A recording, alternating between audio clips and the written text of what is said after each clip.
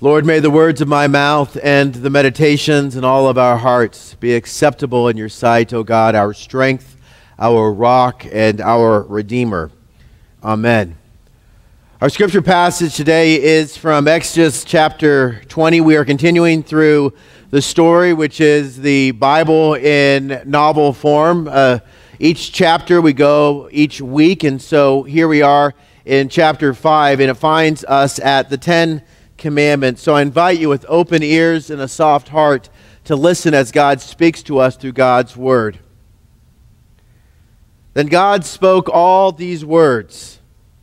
I am the Lord your God who brought you out of the land of Egypt, out of the house of slavery. You shall have no other gods before me. You shall not make for yourself an idol, whether in the form of anything that is in heaven above, or that is on the earth beneath, or that is in the water under the earth.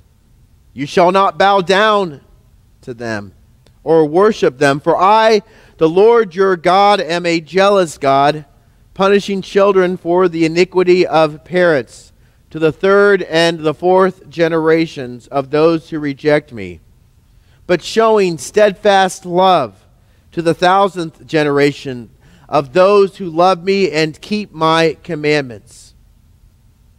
You shall not make wrongful use of the name of the Lord your God, for the Lord will not acquit anyone who misuses his name. Remember the Sabbath day and keep it holy. For 6 days you shall labor and do all your work, but the seventh day is the Sabbath day for the Lord your God. You shall not do any work. Your son, your daughter, your male or female slave, your livestock, or the alien resident in your towns. For in 6 days the Lord made heaven and earth, the sea, and all that is in them, but rested the seventh day. Therefore the Lord blessed the Sabbath day and consecrated it. Honor your father and mother, so that your days may be long in the land that the Lord your God is giving you. You shall not murder. You shall not commit adultery. You shall not steal. You shall not bear false witness against your neighbor. You shall not covet your neighbor's house. You shall not covet your neighbor's wife, or male or female slave, or ox or donkey, or anything that belongs to your neighbor. May this God's word speak to our hearts, our minds, our spirits. This is the word of the Lord. Thanks be to God. There are a lot of laws. There are a lot of laws in Baldwin, West County, St. Louis, the city, the state, national laws, international laws. There are a lot of laws that we have with the groups we are a part of, laws with the Rotary, laws at school, different rules. Now, Scout Sunday, there are 12 points to the Scout law. If you know it, if you don't, just say watermelon or just mouth it. A Scout is trustworthy, loyal, helpful, friendly, courteous, kind, obedient, cheerful, thrifty, brave, clean, reverent. Awesome. Awesome. I have notes, so you guys did even better, because part of it is you might not know it, but you keep doing it. You keep repeating it until you get it with your brain, and then hopefully you get it with your heart, and then your feet follow, your hands continue to do that. I've heard it asked, what is the difference between a good lawyer and a great lawyer? Anybody know? A good lawyer knows the law. A great lawyer knows the judge. A good lawyer knows the law. A great lawyer knows the judge. Well, this is the question as we go to the 10 Commandments. It's one thing to know the law. It's one thing to know these 10 Commandments. It's something else entirely, and something even better to know the eternal judge, the creator, God. MP was already talking a little bit about rules. We see rules on Super Bowl Sunday. We see it for football. 5-yard penalties, 10-yard penalties, 15-yard, 25-yard, spot the foul. Folks can get ejected if it's particularly egregious. If you're unsure, you go to the monitors. There are rules. There are rules. And the reason we have these rules is to make sure it's an even playing field, to make sure that no one side has an advantage unfair over the other. And the other is to make sure that everybody is safe. There are rules that you might not know at first, but the more you watch, the more you play, the more you participate, the more the rules start to make sense. They become a part of you. Now, I'm going to talk about my driving test here in a minute, but maybe someday we're down the line, I will talk about my first time at a school dance, Jarrett Junior High School. I'm not going to share the whole story. It's very difficult for me to go back to those moments. The PTSD is real. But what I will tell you is I learned how to dance by, thank God I could count to 4. Right? It's 1, 2, 3, 4. And eventually you do that enough and you're dancing, kind of. But you're dancing, you're moving, you count, you learn the numbers. If you learn to play piano, you learn to work on a typewriter, you learn where to put your hands. And eventually you do it enough times that you don't even think about it. You know the rules and your fingers will dance the place. Otherwise, you're simply going to be a hunt and peck typist for the rest of your life. This is what is the point of the law. You might not know the law, but you have to repeat it enough times. You have to learn it and work on it enough times. Eventually, it becomes a part of you. Now, the law can do a lot of things. The law can show you what is right, what is wrong. Road signs and other laws can show you what the right thing to do is. But the law can't do one thing, and the law can't forgive you. The law can only point out where you have broken the law. It cannot give you a better path forward. So I promised a little revelation about my life, about my driving test. I know you're all on the edge of your seats to hear this story. And so the reason I bring it up is because many of you have come up to me and have noticed our old Toyota Sienna van. And on the back of our old Toyota Sienna van, we have something that's terrifying that's on the back. Do you know what I'm talking about? Permit driver. That's on there. Now, she's doing a great job. Everyone look at Amelia. Now look back. Now leave her alone. They tell you not to do this to your kids, but it's all right. And so you have this, and the thing is, so I'm in the car singing Nearer My God to Thee, and because I've got 30 years of experience. I've got 30 years of experience driving, so I'm feeling, well, I know it. I didn't know it when I started. It's very easy to forget where I was at 30 years ago, where we were at 30 years ago, once you know the rules. So I went down to downtown Springfield to take the driving test, and I went and did the road sign test. They still do that. It was great, 100%. Took the written test, 100%. They then got you in the car to take the driving test, and on the driving test, well, I got 100% on the written test. And it turns out, I did not know this, but if you speed, it's an automatic fail. And so I learned that, but there were no signs that were posted. There was no signs in downtown Springfield that said 20 miles per hour. Everyone was driving 35 miles an hour. And I tried to explain that to my instructor, and how do you think that worked? How does it work when you get pulled over by a police officer and you say, well, I didn't know what the speed limit was. They say, oh, in that case, here's a warning. No. Ignorance of the law is not an excuse for breaking it. This is why it was a gift for the Israelites to have the 10 Commandments. Because you can be breaking the law and you can be completely oblivious to it. The fact you have the law literally written in stone telling you what is right and what is wrong is a gift from God. And MP was right. A lot of times we hear about rules, and some of you are rules followers. Some of you are rules are meant to be broken. I get that. Rules are good. They provide order out of the chaos.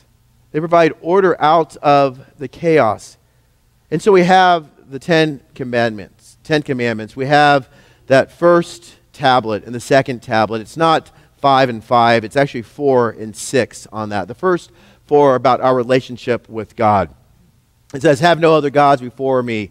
Honor the Sabbath. Don't take the Lord's name in vain. Don't have any idols. The first 4. And the next 6 are how we deal with each other. Honor your mother and father. Don't steal. Don't bear false witness. Don't lie. Mark Twain once said, if you tell the truth, you don't have to remember anything.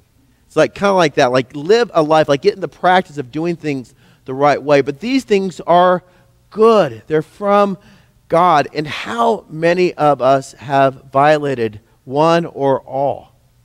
The Israelites, within the first couple days, they violate the first two because Moses is gone for 6 weeks. They couldn't even wait that long to get their sin on. And yet, in our own lives, we break God's law every day. The law is good, but the law can only convict us. And some folks are just stuck in the law, and that's all they can be. And they feel that the world, the guilt has come crushing down on them. This is all I am. I'm broken. The depth of my despair, the depth of my sin is the only thing that defines me. And that's not a place that God wants you to remain. Because we've got the law, but we also have this wonderful thing called grace. And grace says, I love you no matter what. Grace does not negate the law. God's love does not negate the law. It fulfills the law. The law simply says, this is how deep your well is. And grace says, I'm going to overflow it with my love. I'm going to overflow it. So we don't do the law to get God to love us. We don't do the law to get God to love us. We do the law because God already loves us. It is to say what we're told in the Protestant Reformation, what Martin Luther talked about, what the Protestant Reformers talked about. We are saved both from the law and we are saved for the law. We are free from the law and free for it. We don't have to do the law to get God to love us. We do the law because God already loves us wholly and completely. And this is a love that will not let us go. Now, the Scout Law, they're talking about those 12 points. The 10 Commandments, we've got 10. I'm not going to ask you to memorize them, but please memorize them. They're kind of important. But how do you remember?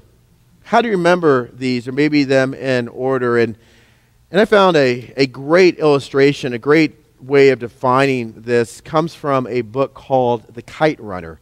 Anybody read The Kite Runner maybe 10, 15 years ago when it came out? And it's about a family in Afghanistan, a Muslim family. And the author is talking about his relationship with his dad. And his dad, I think, gives the best definition of how best to understand God's commands. It says, now, no matter what the mullah teaches, there is only one sin.